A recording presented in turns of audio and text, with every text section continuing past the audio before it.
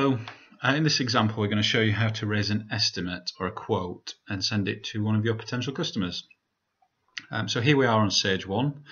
To get to this section we simply go to the Sales menu item at the top left and click on Quotes and Estimates, and then you'll be presented with a list of any existing quotes or estimates. Because this is a demo account, we haven't raised one yet, so we're just going to create a new estimate. If you wanted to do a new quote, you just click on the New Quote button to the top right. We're going to do an estimate, it's a new estimate, similar button, top right again. Then we just simply work through the fields that the software is asking for us. So first off, it's asking for which customer are we going to send this estimate to. So if we click on the drop down box, we can then select from our list of customers if they're already recorded.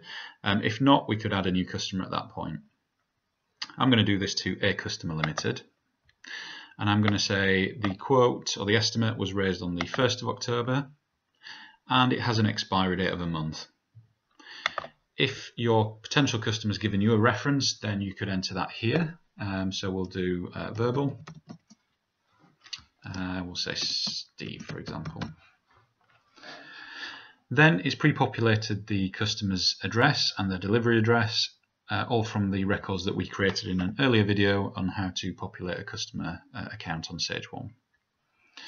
Then we move on to what it is that we're actually quoting for. So if you have stock of services or products enabled on Sage 1, then we could simply click on here and just choose the item that we're trying to raise an estimate or a quote for.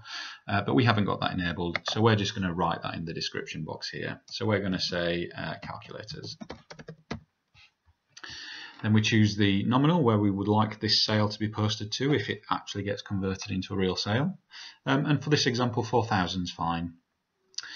We're going to quote for 10 calculators and we're going to quote at £5 each.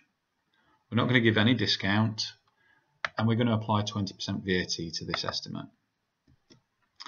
So based on that, it's worked out that the VAT on that amount of calculators at £5 each will be £10. We can then add some extra notes down here if we like.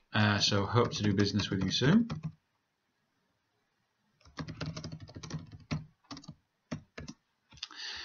And we could also apply some terms and conditions if we wanted to, if we pre-populated that, but we're fine for this example. So if we scroll down a little bit further, we can then press send. We can then press save and just save it and print it out and send it through the post, or we could say save and email. And if you're jumping onto a service like Sage 1, save and email is the best way. What it's going to do is it's going to brand up that estimate with all your logos and your company details, and it's going to pre-populate some wording into your email, as can be seen down here. This is just the default. And then what we can do is just press send.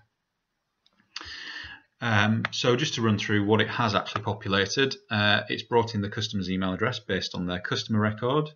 We could CC somebody in by default if we wanted to. It's attached the estimate as a PDF attachment, so if we wanted to look at that we could click on this hyperlink here just to get a visual of what that looks like. With this being a demo, not all the bells and whistles are attached and fully branded up, but as you can see, for very little effort it's put a little estimate together. So I'll just close that.